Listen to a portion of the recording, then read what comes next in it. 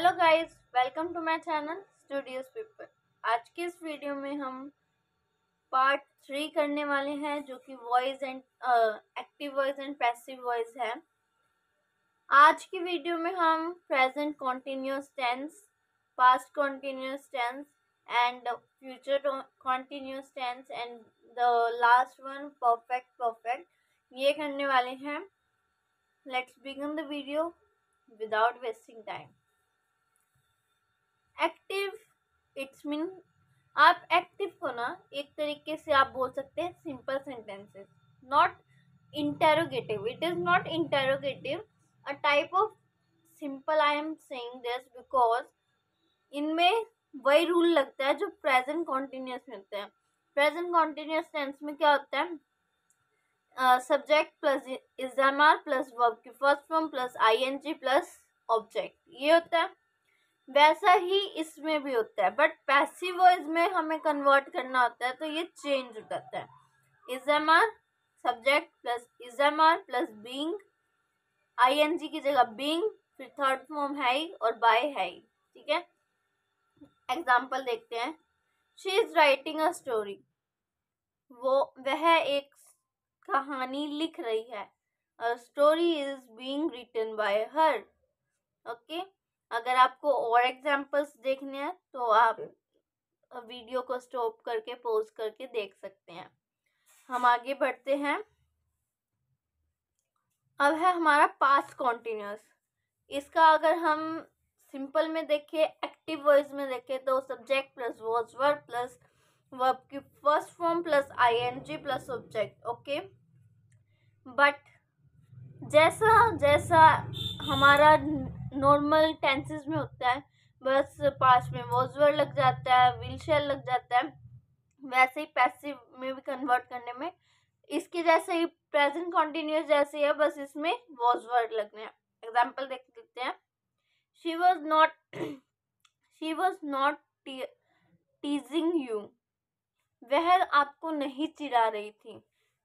You were not being teased bye हर, तुम उसके द्वारा चिढ़ाए नहीं जा रहे थे। ओके, अगर आपको ये थोड़ा घुमावदार लग रहा है, एक और एग्जांपल देख लेते हैं, थोड़ा इजी सा। A poem, the pome was sorry he was building a house. ठीक है, a house was being built by her, him. So अगर आप और देखना चाहते हैं तो you can pause the video and write it down. Next हमारा आता है future continuous. Okay, I just forgot, future continuous नहीं आता है। हम बस इसी का पास्ट और उसका प्रेजेंट का ही करते हैं। अब है प्रेजेंट परफेक्ट।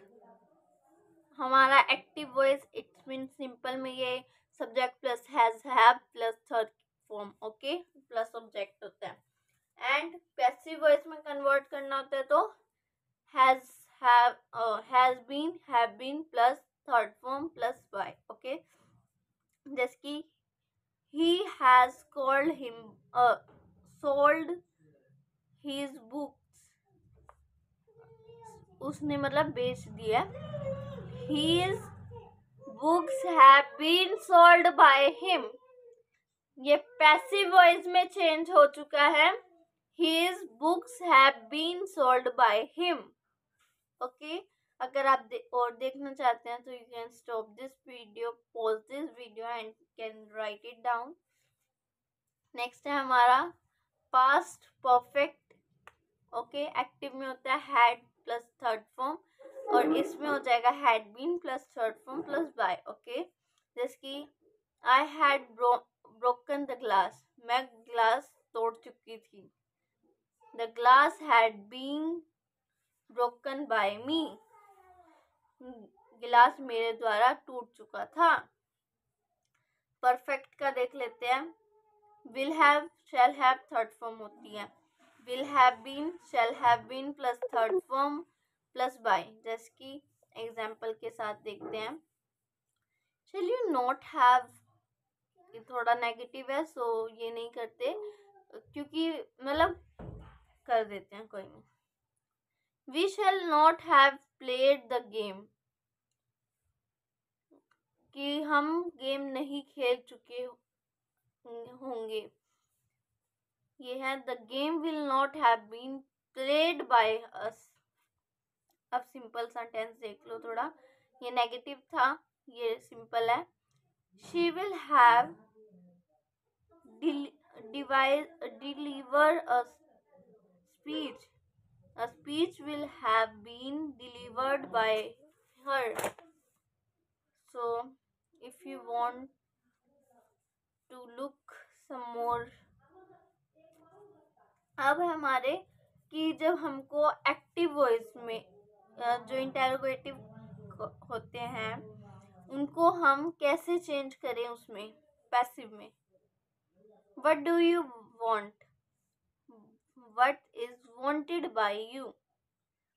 तुम क्या चाहते हो? तुम्हारे द्वारा क्या चाहा गया है, ऐसा, ठीक है। अगर आप और देखना, चलो ये तो मैं पढ़ाई देती हूँ। When will you see her? When will she be seen by you? Why did he absorb you? Why were you absorbed by him? Who teaches you English? By whom are you taught English? Where will you spend your holiday? Where will your holiday be spent by you? Whence have you bought this car? Whence have this car been bought by you? Active voice में कई ऐसे भी वाक्य होते हैं जिसमें passive voice बताते समय बाय का प्रयोग नहीं किया जाता, जैसे कि Sumesh know him, he is known to Sumesh. glass grew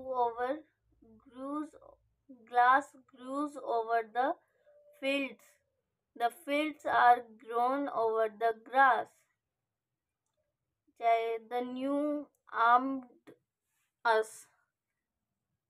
We were alarmed at this news. अगर आपको और देखने हैं तो आप यहाँ पढ़ सकते हैं। हम आगे देखते हैं। एक्टिव वॉइस में कई ऐसे वाक्य आते हैं प्रेपोजिशन का प्रयोग होता है। जब ऐसे वाक्य को पैसिव वॉइस में बदलते हैं तब भी यदि प्रपोजिशन पैसिव वॉइस में भी प्रयुक्त होती है। देखिए, मैं प्रपोजिशन की पहले वीडियो डाल चुकी हूँ, अगर आपने नहीं देखे तो आप देख सकते हैं।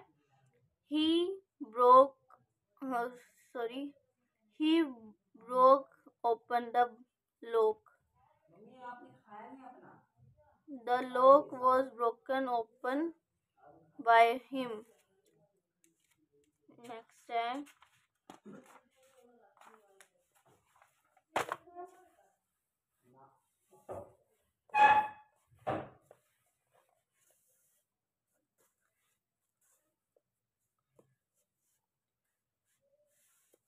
अब ये स्पीच है हमारी, नेक्स्ट वीडियो में करेंगे या फिर मैं नेक्स्ट वीडियो में नहीं करेंगे। अब ये हम अब थोड़े दिनों बाद करेंगे। अब मैं थोड़े बिल्कुल जो बच्चे करते हैं ना वैसी वीडियो डालने वाली हूँ, क्योंकि जिसका स्टार्टिंग पॉइंट है, जो स्टार्टिंग से सीखना चाहता है, सो कल से वो सीरीज स्टार्ट होने वाली है।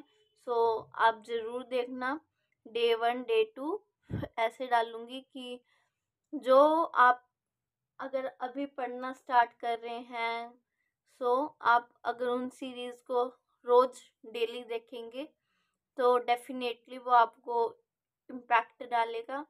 So thank you for watching, like, subscribe and share.